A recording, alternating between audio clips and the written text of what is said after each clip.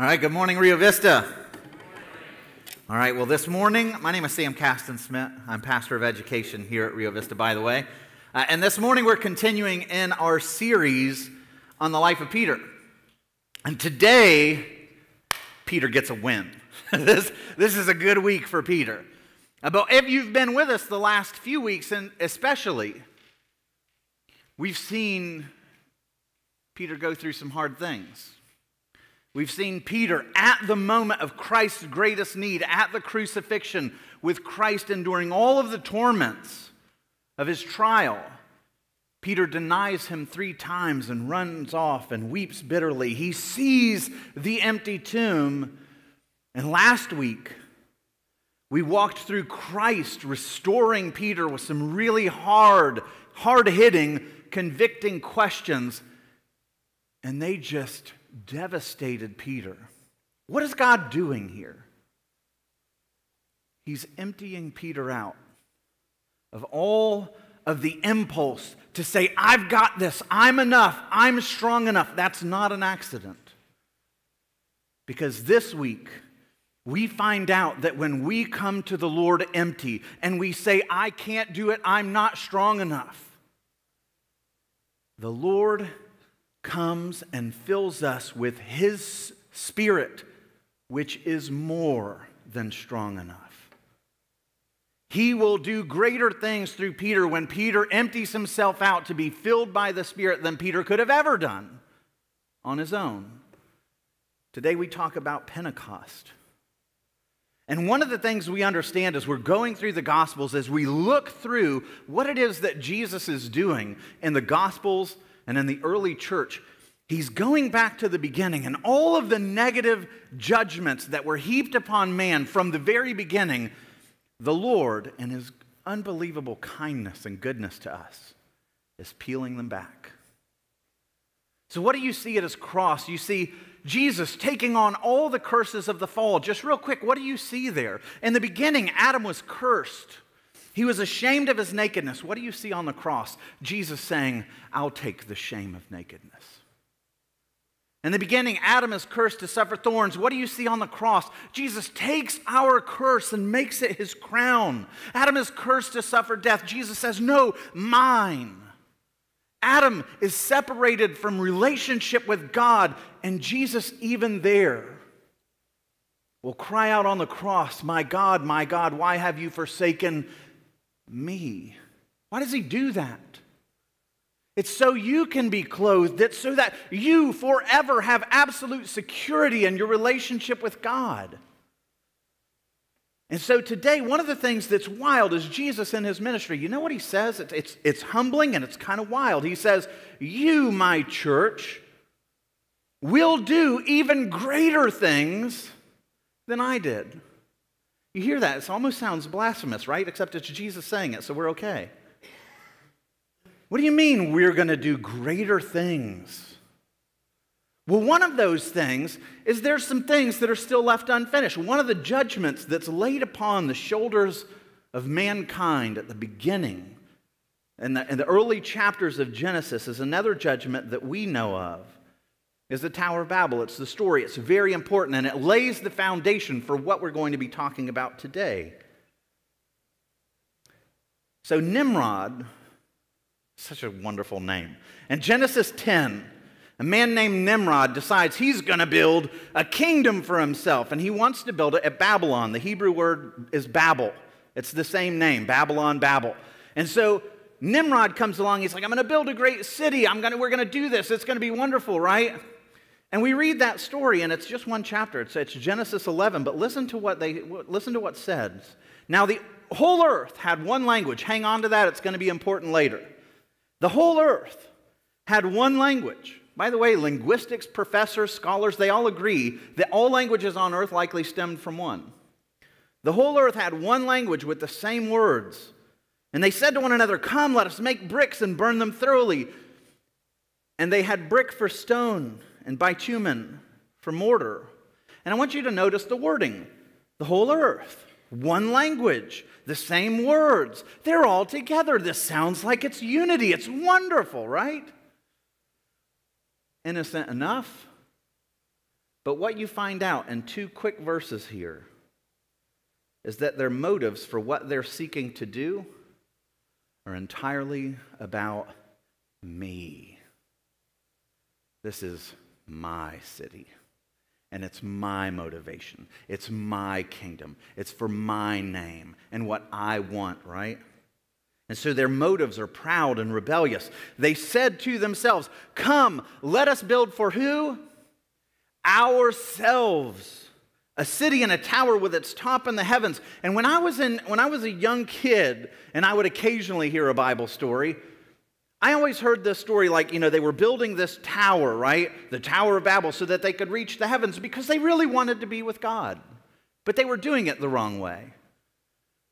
No, that's a horrible, horrible, horrible teaching on what this passage is getting at. Let me help you. A city in the ancient world is a kingdom.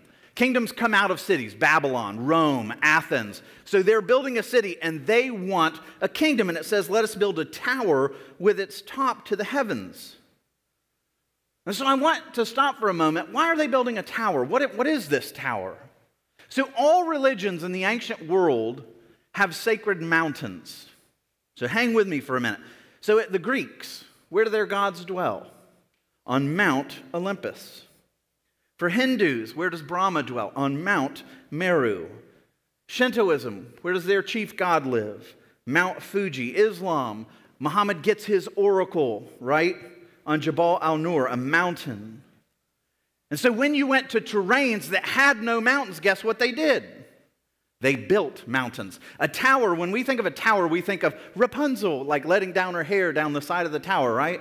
No, the word there, tower, it's literally a ziggurat. It's like a pyramid. It's this staged pyramid. Why would they build an artificial mountain that's out in the middle of the desert? There's no mountains. And what's significant about a mountain? It's where God comes to speak to men. So one of the kings later on, just scientific, like archaeological nerd out for a moment, one of the kings who's a later king of Babel decides he's going to rebuild a ziggurat that was once there. His name's Nebuchadnezzar. He actually makes this in one of his carvings in a historical record. Let me see the next one. And you can see it. You see the side of the ziggurat that's going up jagged like that? This is Nebuchadnezzar, king of Babel, who's saying, I'm going to rebuild this thing. And what does he do? This is what it looks like. Oh my goodness. Is he talking about the Tower of Babel? If you back away from it and I highlight what that looks like, this is what this massive stone would have looked like with Nebuchadnezzar looking down over this great temple of Babel. And you notice at the top of it, there's a temple. And this is where the king of Babel, or Babylon, would go and he would meet with the gods. Why am I telling you all this? More than 1,000 years before Nebuchadnezzar, Hammurabi, the king of Babel, has a tower. And he issues the first legal code of ancient Babylon. And there you see it. It's called the Code of Hammurabi. It's one of the oldest legal codes in the world. And what do you see? It's Hammurabi who's going up to Shamash, their god, and the god is giving Hammurabi a decree, and he will go outside that tower, that temple, and he will look at all the people, and he will say, this is what the Lord, the gods have said. Now do everything I tell you to do. It's a fraud, right? Why build a tower to reach the heavens? What are they doing? They're not trying to reach God. They're trying to replace God. Get me close enough. I'll build a temple up there. I'll come out and I'll tell everybody, this is what God says, but it's really just the will of Hammurabi.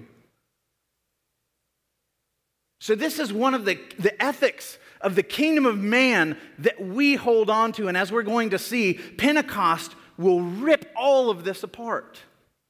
You see, the kingdom of man, what our natural instinct is we want it to be about our kingdom. We want our desires, our decrees, our laws. And when God comes to us and says something counter, no. I'm on the throne. You think to yourself, I can't relate back to those days. But really? Like, who's on the throne of your heart right now?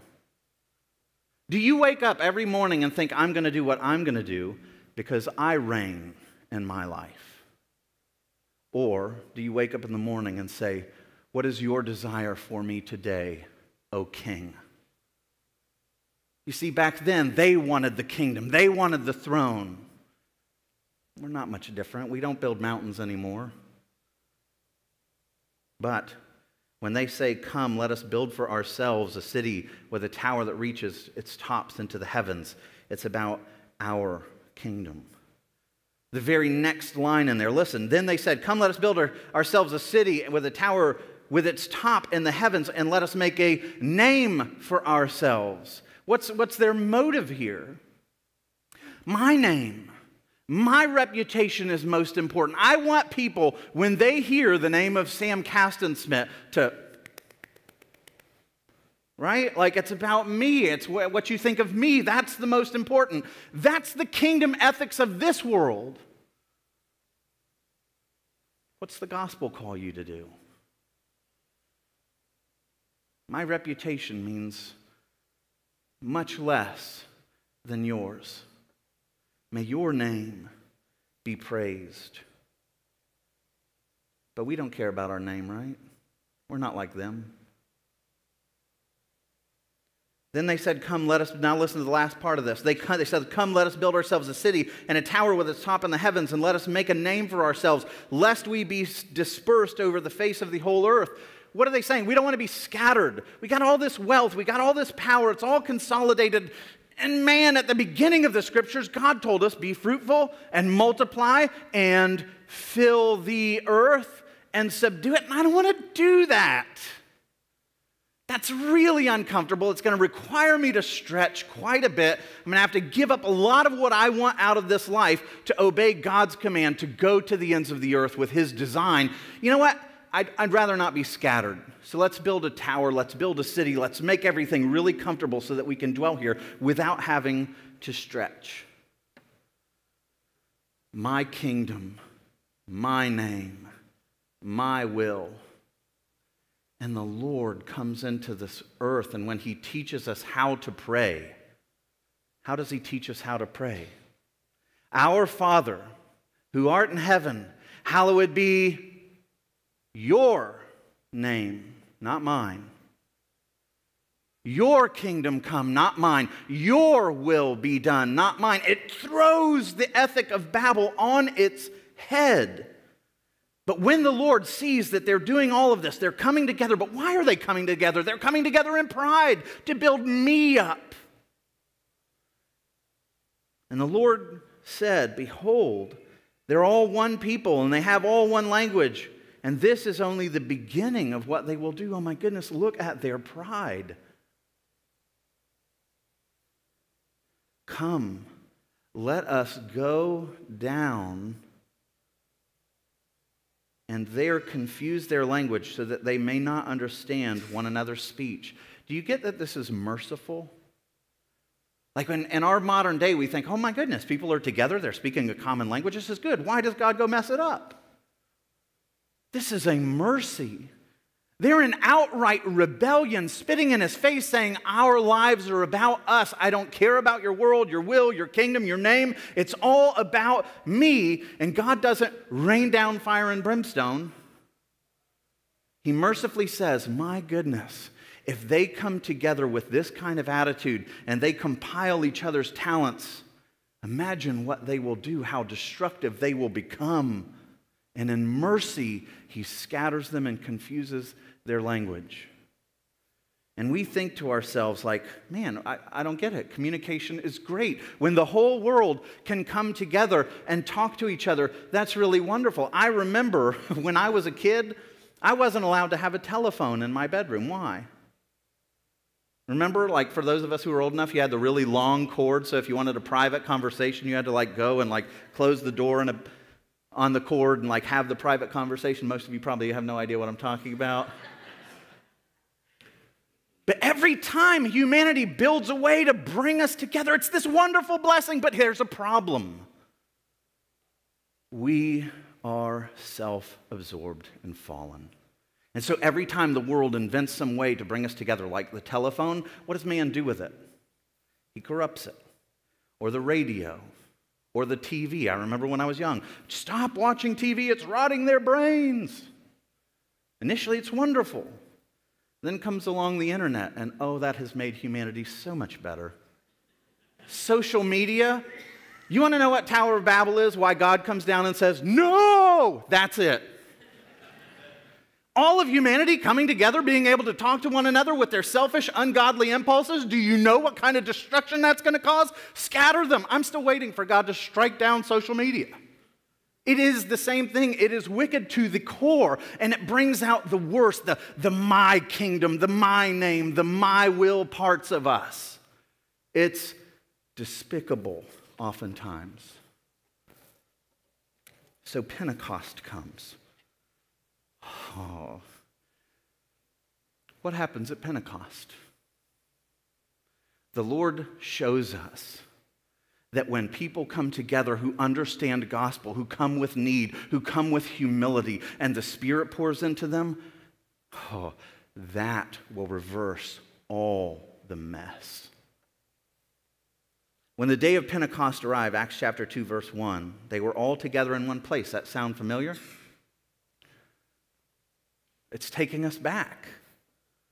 And Pentecost is 50 days after Passover. So remember, Jesus is crucified during Passover. He's resurrected 3 days later. All of that is just several weeks earlier. And Pentecost comes, and it's a celebration of the giving of the Torah from God, which is going to be important, and the celebration of the summer harvest of wheat, which is going to be important because God is about to bring a great harvest. Pentecost was one of the 3 festivals that required all Jews from all over the world to come home. You know why they're all over the world?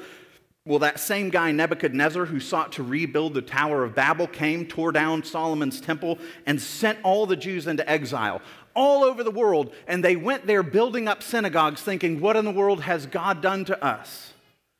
And when these feasts would come, they would all come from all over the world back to Jerusalem to celebrate and give thanks to God for the Torah and the harvest, all together in one place. And suddenly, there came from heaven, God is coming down again, right? There came from heaven a sound like a mighty rushing wind, and it filled the entire house where they were sitting. You imagine that, this sound of a massive hurricane. And it filled the house where they were sitting, and divided tongues of fire appeared to them and rested on top of them. And for the longest time, I couldn't figure out what this was. Like, why in the world is fire resting on the disciples? Why is the wind rushing? I know that wind and spirit are kind of treated the same in Scripture a lot of times. But then it dawned on me, like, this is how God most often appears to come to speak to his people. To anoint a prophet to take his words back to his people. And so when Moses comes to Mount Sinai, how is it described? It is described. This great fire comes down and rests on top of Sinai. Trumpets are blasting. The earth is quaking. Everything is pretty terrifying. And Moses goes into that to receive the Torah. What are they celebrating? At Pentecost, the giving of the Torah. And so now the appearance of the glory of the Lord was like a devouring fire on top of the mountain in the sight of all the people of Israel. Moses entered the cloud and went up on the mountain, and there he receives his commission. Or you think of Elijah. We just finished up a series on the kings. When Elijah went to Sinai, what happens? Fire comes to the mountain. Boom! A great hurricane comes to the mountain. The rushing wind, quaking. And then the Lord speaks to his prophet and gives him a commission, doesn't he? So what are we to imagine when there's a mighty rushing wind and fire's not coming down to rest on a mountain anymore, but fire is resting on the head of each disciple of faith? Do you get the gravity of what's going on here? Like, imagine Moses. God comes to Moses and says, you are going to be the one guy who takes the Torah, my covenant with all the people, and you take it to them. At Pentecost, do you get what's happening? The wind is coming, but now fire's on every single one of the disciples. Peter, you're my Moses. Andrew, you're my Moses. James, you're my Moses. John, you're my Moses. Bartholomew, you're my Moses. Anyone who believes the gospel is now transformed into what? A messenger, a great prophet that is bringing God's new covenant of forgiveness in the blood of Jesus Christ. Do you get the gravity of what's going on here? And that's what they're going to do. These people will take the gospel to the ends of the nations. And they were all filled with the Holy Spirit. That's kind of important because by themselves they'd be a mess. They'd fail. They were all filled with the Holy Spirit and began to speak in other tongues as the Spirit gave them utterance. You see, the miracle here involves the actions of the disciples. They're talking, they're preaching, right? They're doing their faithful part. What's the Spirit doing? The Spirit's doing this wild miracle where He takes words that wouldn't have been understandable to those that they're preaching at, and He translates them in midair so that when they reach the ears, they understand them. He's giving them utterances that are in other languages. And they don't even know the other languages. That's the miracle. You see, at Babel, God came down to cause confusion. At Pentecost, when the Spirit moves and people are humbled and they're united in the gospel, what does God do? God comes down again and supernaturally empowers them to be able to speak to the nations the way the nations can understand. That's amazing. That's really amazing. Now there were dwelling in Jerusalem Jews, devout men from every nation under heaven. You hear that? At first, Babel, they go to every nation. Now every nation under heaven is coming in. And at the sound, the multitude came together and they were bewildered because each one was hearing them speak in his own language. It's a reversal of Babel. Those with faith and humility and belief in Jesus and the Spirit indwelling in them now can understand and have relationship. And don't just miss this as just the miracle. When you're humbled and you have the power of the Holy Spirit working in you, all of a sudden you're able to break barriers. You're able to communicate with those that are different than you. That's what the Spirit enables us to do because we come in humility, where Babel is all about rebellion and pride. They were amazed and astonished, saying, "Are not all these who are speaking Galileans? How is it that we hear, each of us in his own native language?" And I want to ask a question. Why didn't God give everybody the ability to understand in Aramaic or Greek or Hebrew? It's another lesson about what the gospel means. If Peter and the disciples had started preaching and everybody heard in Greek, guess what's going to happen? Humanity and all of our stupidity is going to go Greek, clearly dominant. Everybody should bow down to Greece. What does He do?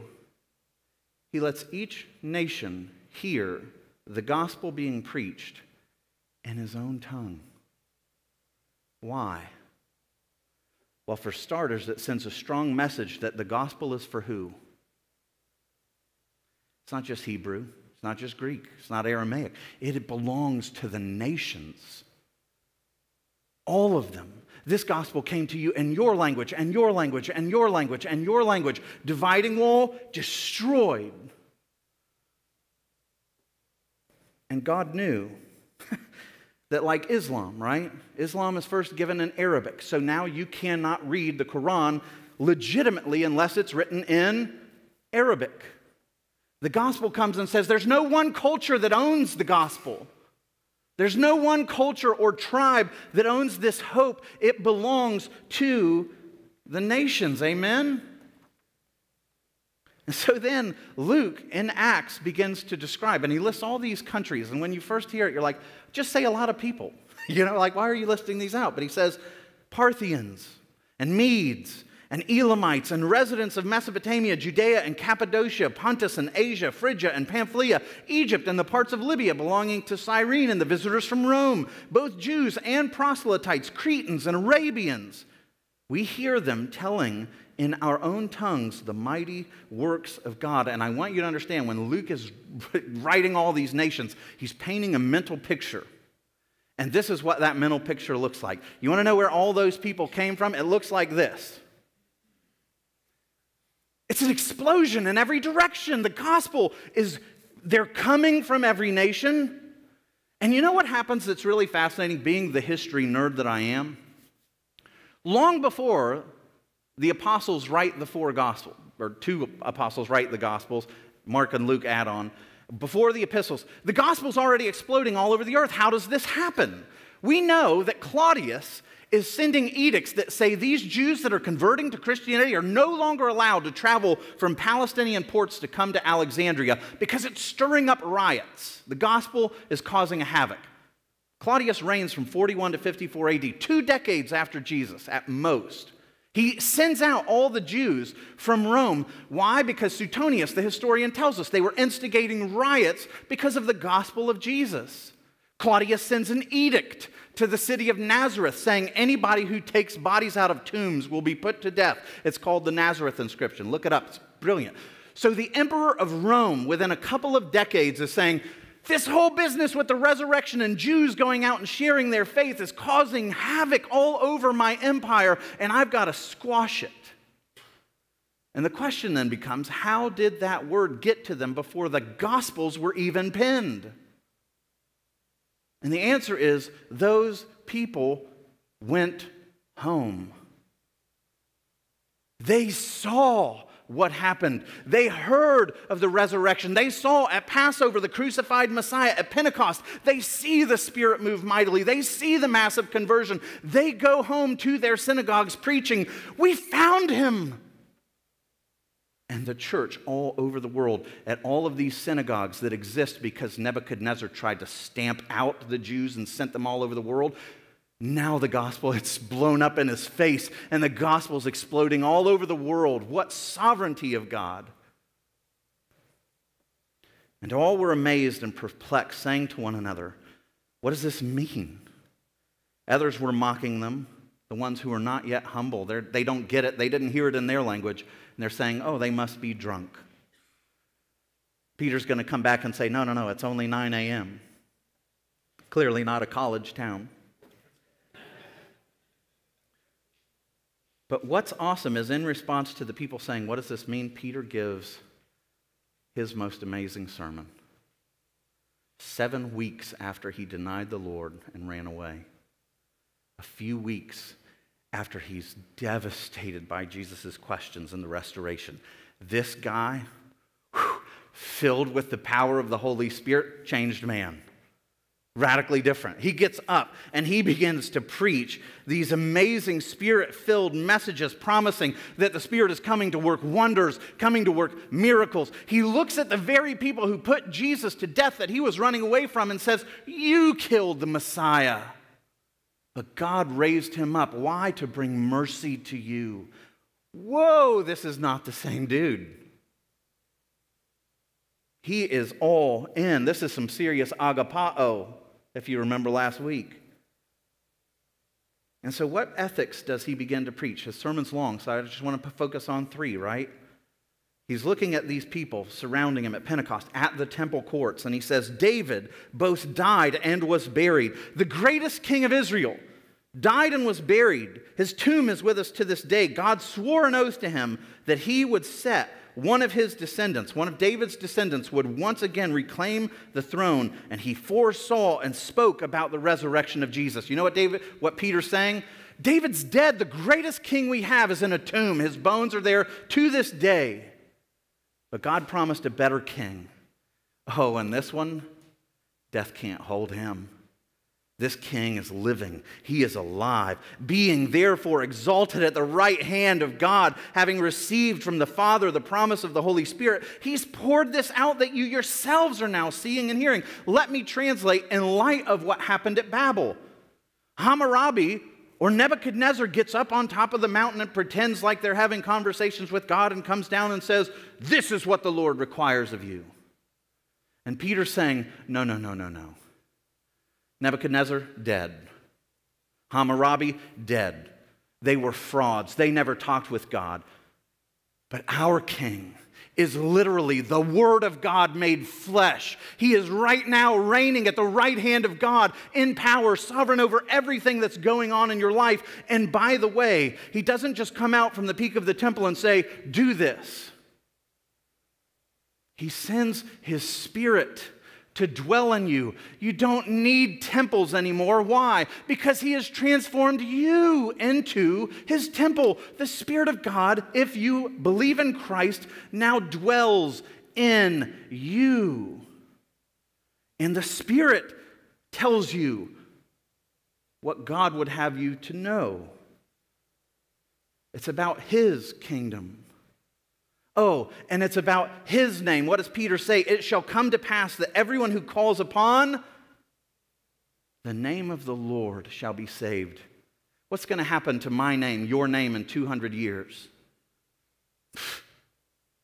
Forgotten. Sorry. Bind yourself, hide yourself, find yourself wrapped up in the name of Jesus Christ. He brings everlasting salvation. It is not about my name. It is all about His name. And lastly, we hit His kingdom, His name. What's His will? What is His will for you? Peter goes on. He said to them, repent.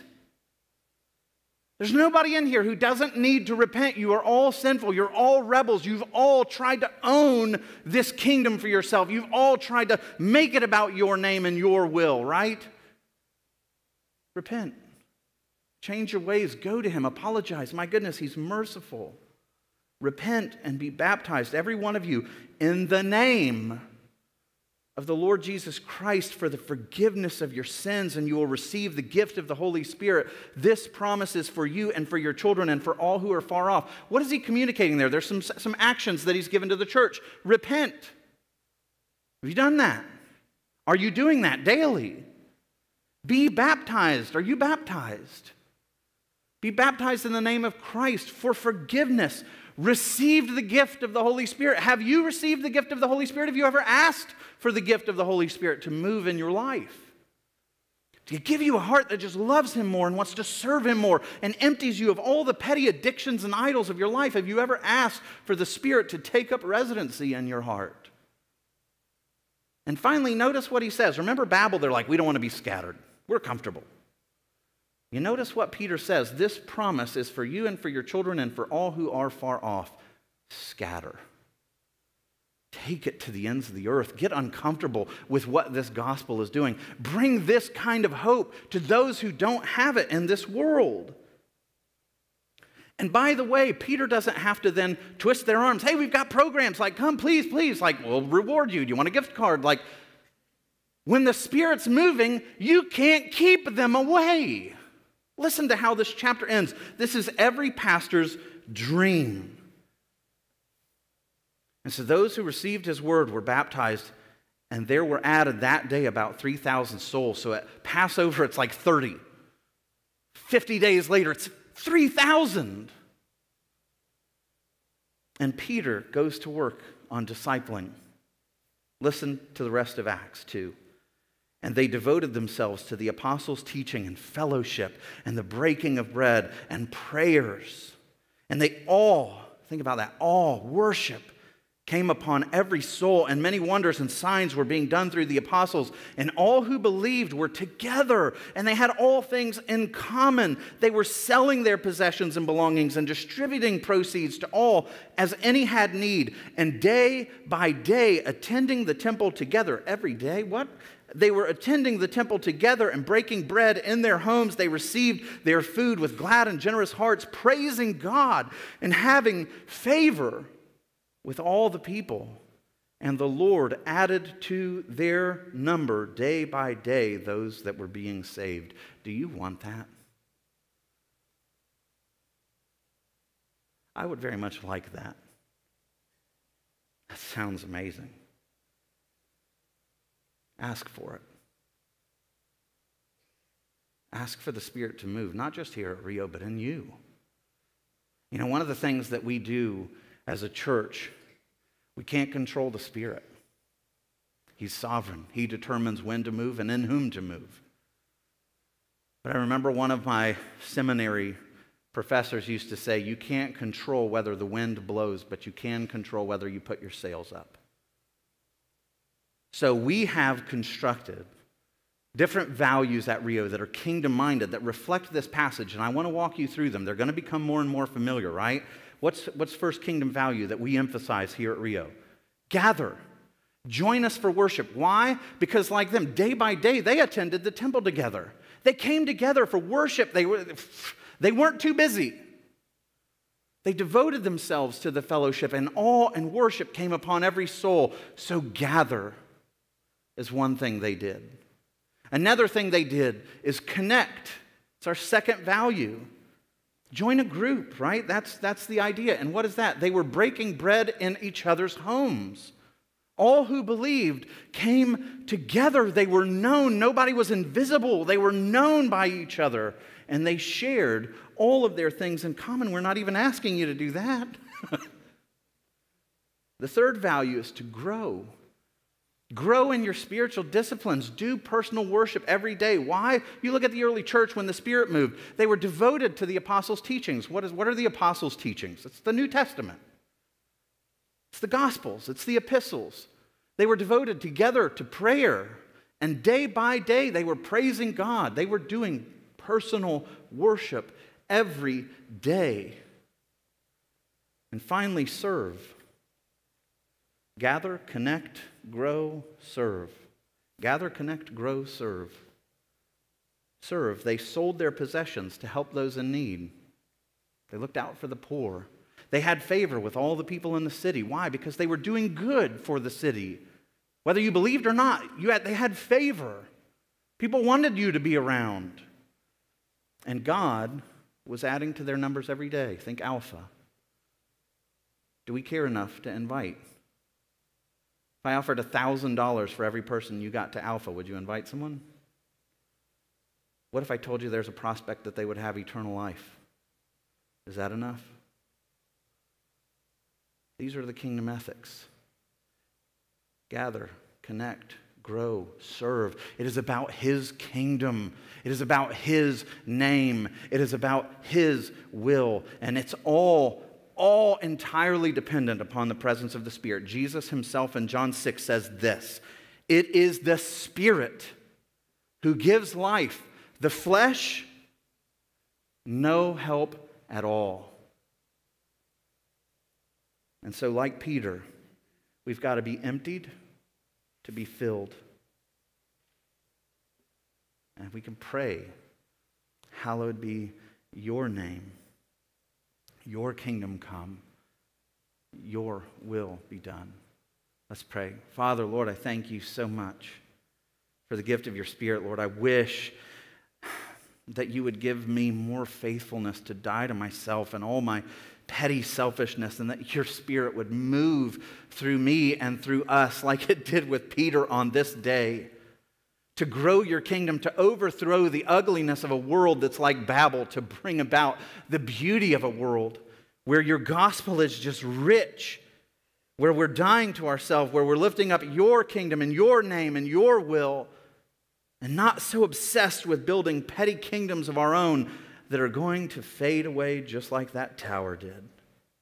Lord, we thank you that right now you, our King, reigns in the ultimate temple at the right hand of God. You have power and dominion over all of our circumstances. Lord, we ask that you would send an overwhelming portion of your Spirit to just fill us, consume us, change our land, change our church, Lord. Bring about the beauty of your gospel and all that it offers here and now for your glory. Amen.